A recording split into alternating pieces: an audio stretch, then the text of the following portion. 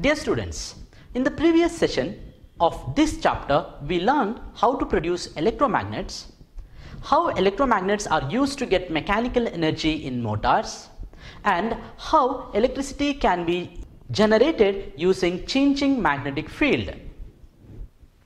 Let's first visit a real generator from hydroelectric power station to get a glimpse of its working. This is a generator which used to produce electricity for the first time in India. This generator was direct current generator. It was manufactured at General Electricals, which was founded by Thomas Edison.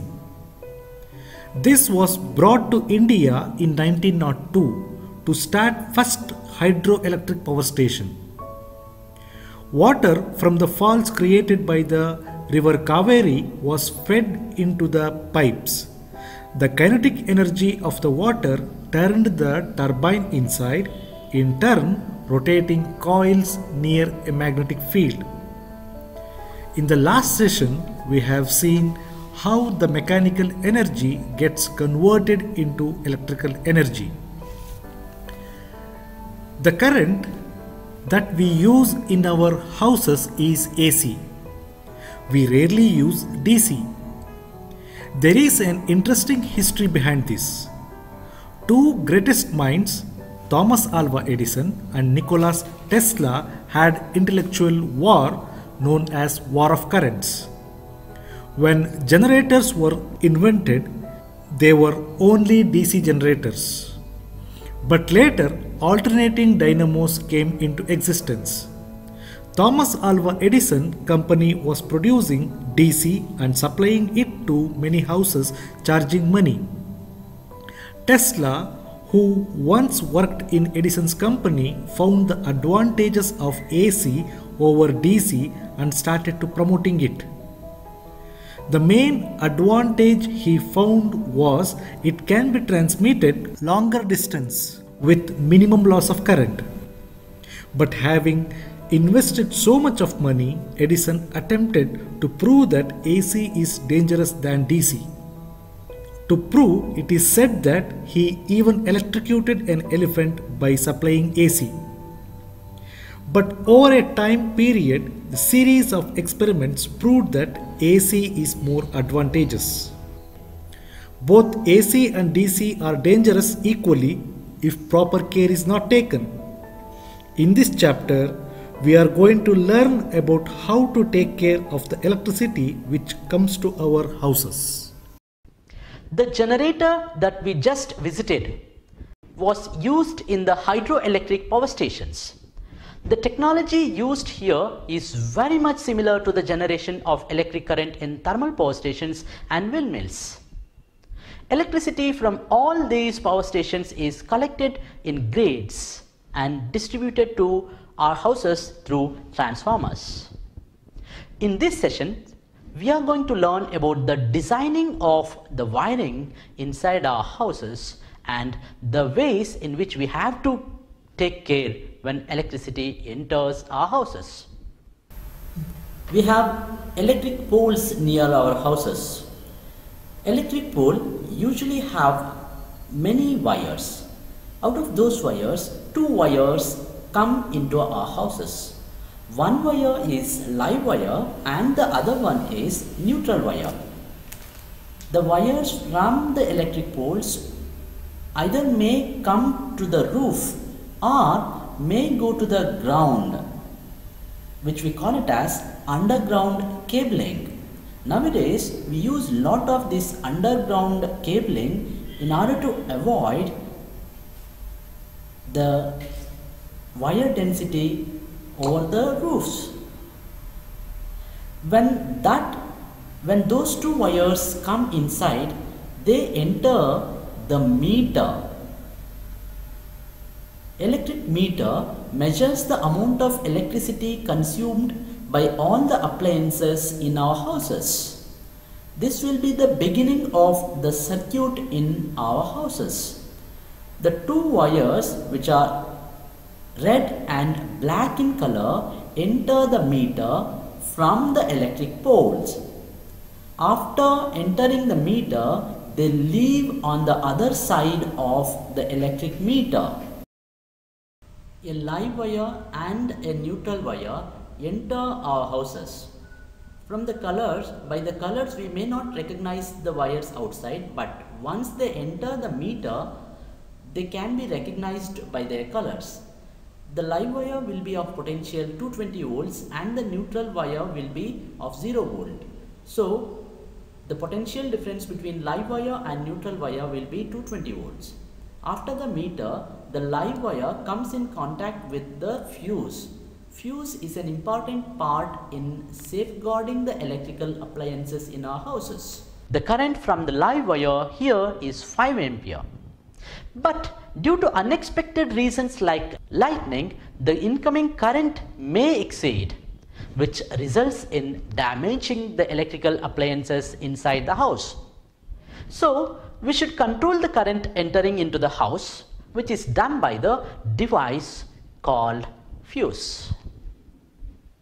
You might have heard about fuse. Fuse is a safety device. It is connected to the live wire always. Let us see how the fuse works. We have a bulb which is glowing here. This bulb is connected to electrical circuit through live and neutral wire.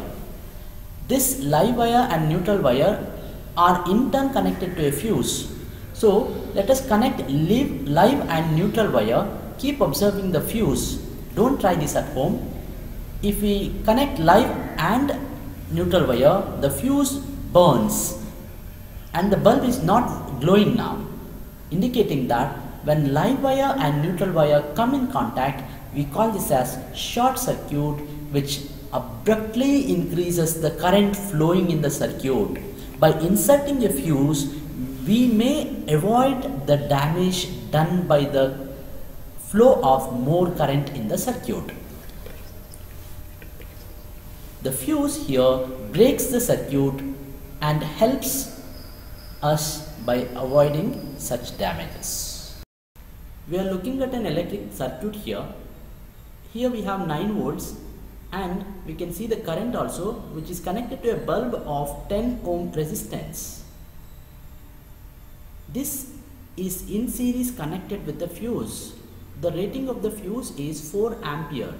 That is, if the current flows more than 4 ampere, it's going to safeguard the fuse, safeguard the bulb by burning itself. Let us go on increasing the voltage and keep looking at the current here. The current can be seen in the ammeter. Let us going to increase the volt. When the voltage is increased, keep looking at the current in the ammeter. Let us increase the voltage. The current increases to 1.65 to 2.10. The voltage is 21, 22, 23. The current increases to 3, 4. Remember, the ampere rating in the fuse is 4 ampere. So, until the current reaches 4 ampere, the fuse works, the bulb glows. Now the current is 3.99 ampere, the fuse is working fine, everything is fine. Once the current reaches 4 ampere, the fuse burns itself and stops the flow of electric current into the bulb. Why have we used the fuse here? Because we had to safeguard the bulb. So the bulb is safe now. The fuse has saved the bulb. Let us check whether the bulb is safe or not. Let us remove the fuse. See, the bulb is working fine. The fuse has burnt itself and saved the bulb. This is only a representation. The bulb need not have 4 ampere fuse, but any sensitive appliance may require proper current. If the current exceeds the limit, the appliance may get damaged. So this is only an example how fuse can save or safeguard an electrical appliance. We know that heating devices like geyser draw more current. If we use the same fuse for geyser as well, it may get burnt. So to connect the heating devices, we use thicker wire, like thicker neutral wire, thicker live wire, and fuse of higher ratings. Usually it will be of the rating 15 ampere. After the fuse, we connect the electrical appliances parallelly. That is, if one wire of the electrical appliance goes to the live wire, the other wire goes to the neutral wire. The neutral wire and the live wire will be then connected to the electrical appliances. Electrical appliances are connected in parallel. That is, one wire from live wire and one from neutral wire will be connected to any appliance. Here we are looking at a bulb which is connected to live wire and a neutral wire. The bulb is in between connected to a switch. Switch breaks or makes the circuit. Now we have not symbolized the switch here, but we have seen how the switch works in our houses. For every appliance, there will be a switch separately. We use electrical appliances in our houses which work with the same potential difference. That is, almost all of our appliances work with 220 volts. Of course, there are some devices like mobile phones which requires less potential difference, which can be obtained by using a charger. A charger reduces the incoming voltage. Let us see how parallel connection of the electrical appliances is useful. We have taken an electric circuit which is connected to two bulbs. The battery is connected to two bulbs here, and those two bulbs are connected in parallel. That is, one of the wires coming out of the bulb is connected to live wire and the other one goes to the neutral wire with the help of a switch.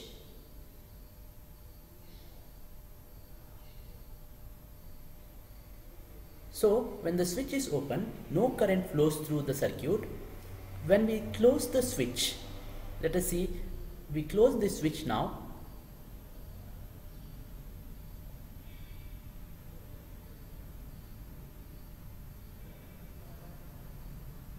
When we close the switch, the current flows through the first appliance only. The second appliance is not working because the switch is open. This is the advantage of parallel connection. If we switch on the second switch, then the second appliance will also start working. So each appliance will have a separate switch in parallel connection, and when the switch is on or off, then only the circuit opens or closes, making the electrical appliance work depending on the switch.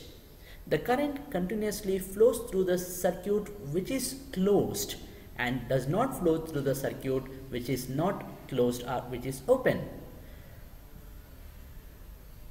This type of electrical appliance will see that the same potential difference, this type of circuit will see that the same potential is supplied to all the electrical appliances. So this is one more advantage of having a parallel connection. In our houses, we all use the same type of connection, that is, the devices are connected in parallel. You can try this by switching on or off one electrical appliance.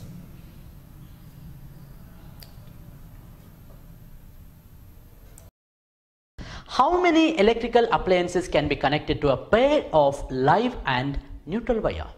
If we keep on connecting more and more devices to the same pair of live and neutral wire, instruments draw more and more current.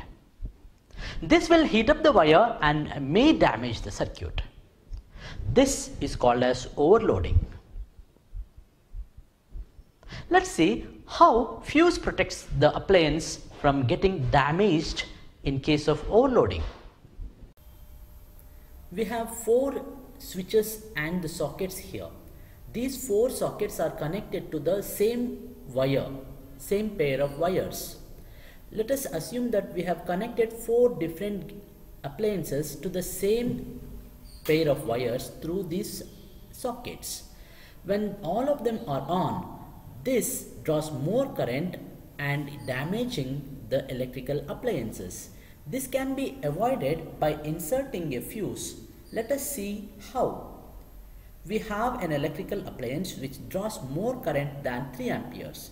When current increases than 3 ampere, this fuse which is inserted in between gets itself damaged by protects the electrical appliance by cutting the current. We can understand this through an animation. We have an electrical circuit here. To the circuit we have connected 2 bulbs, and the current which is flowing through these 2 bulbs is 3.19 ampere, and we have a fuse connected to it. When the current is increased, when we connect one more electrical appliance, the current here may get increased. If suppose we have one electrical appliance which is sensitive, if it gets more than 4 ampere current, gets damaged. So we have connected a fuse of 4 ampere here.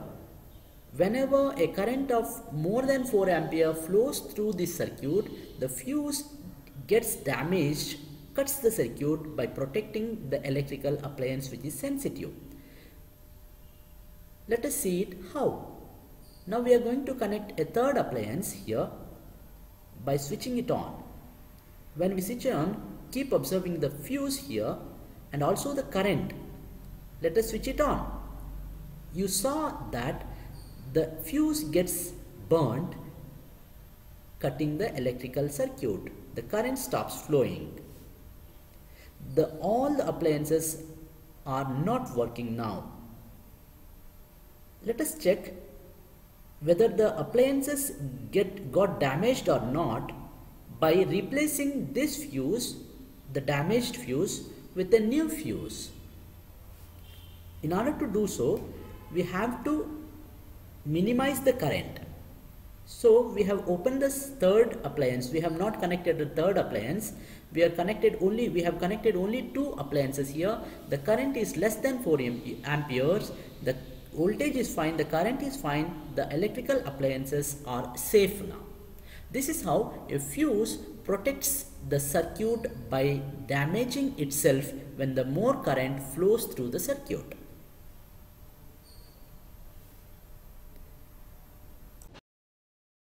Many of our electrical appliances like computers have metallic surfaces. Even in the case of iron box, metallic surface, if it comes in contact with the live wire, whoever touches it will get electric shock. But there is a method where this electric shock can be avoided. Let's see how these electric shocks can be avoided. Every socket in our houses has few holes. Usually it will be a live wire, red in color, a black wire, and another wire which is green in color, which is called as earthing wire or grounding wire. Earthing wire usually takes the leakage current from the metallic part of any appliance into the earth. It acts as safety device. Metallic appliance, when comes in contact with the live wire, may give a shock to the person who touches the metallic part.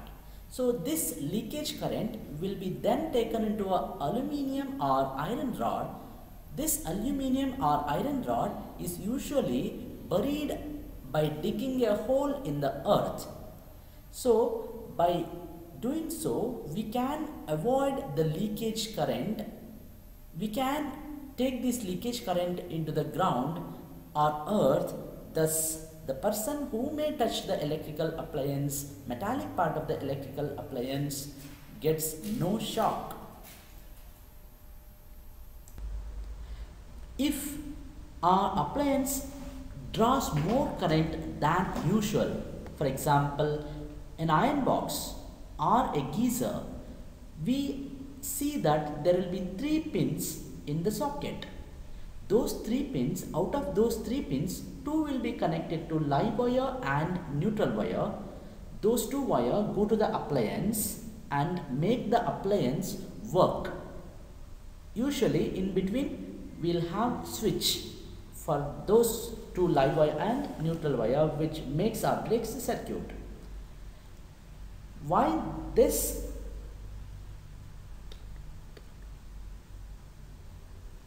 These appliances which draw more current may contain metallic surfaces. When these metallic surfaces by chance may come in contact with the live wire, when metallic appliance come in contact with the live wire, a person who touches the metallic appliance, say if you are pressing your clothes, by chance if you touch the metallic part and that metallic part had come in contact with the live wire, you may get shocked. Few of you may have experienced this. In order to avoid this, we use a third wire called as earth wire. Earth wire will be green in color. The earth wire then is connected to the metallic rod which is buried deep underground.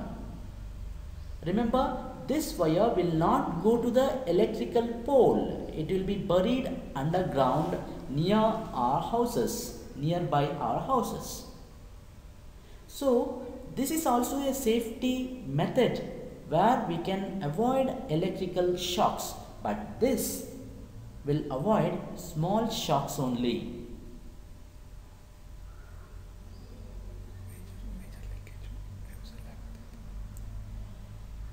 The fuse avoids much of the damage caused to the electrical appliance.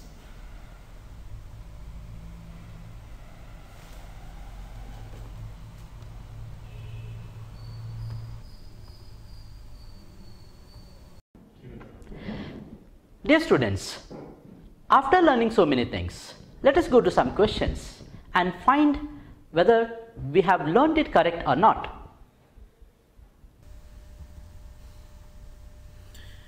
A fuse should always be placed in the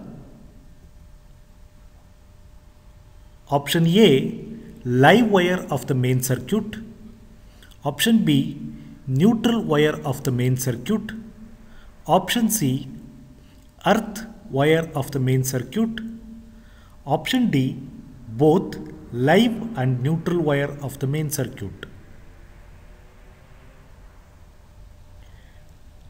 Answer for this question is live wire of the main circuit.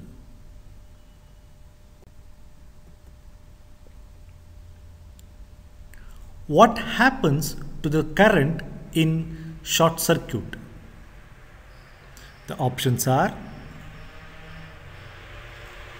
A, reduces substantially, B, does not change, C, increases heavily, D, vary continuously. Answer for this question is increases heavily. The next question is, the insulation cover of earth wire is option A, blue, option B, red, option C, green, option D, white. Answer for this question is option C, green.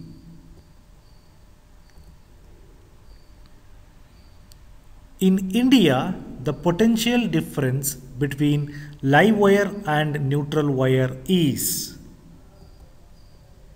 the options are option A, 240 volt, option B, 250 volt, option C, 280 volts, option D, 220 volts. Answer for this question is Option D 220 volts.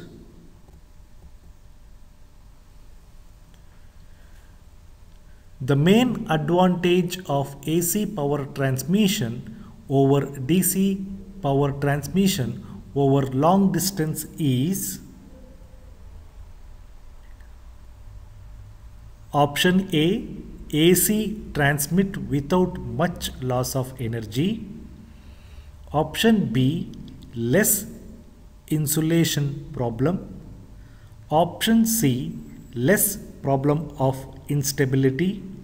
Option D, easy transformation. Answer for this question is option A, AC transmit without much loss of energy.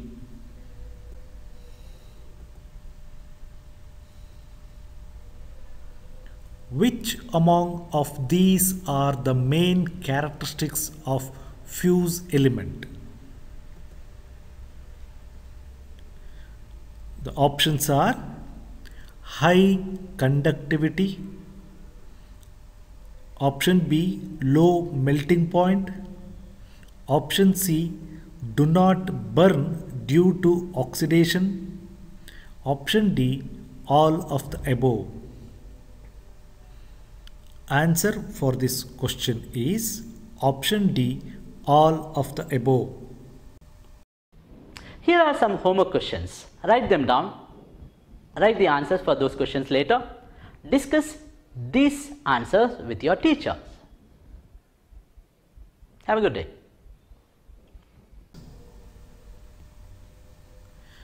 Dash is the commercial unit of electrical energy. The touching of live wire and neutral wire, directly known as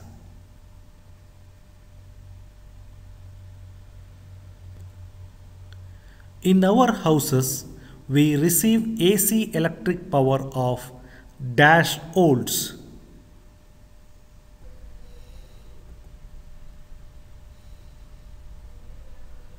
Which among of these are the main characteristics? What may be the possible reasons for overloading?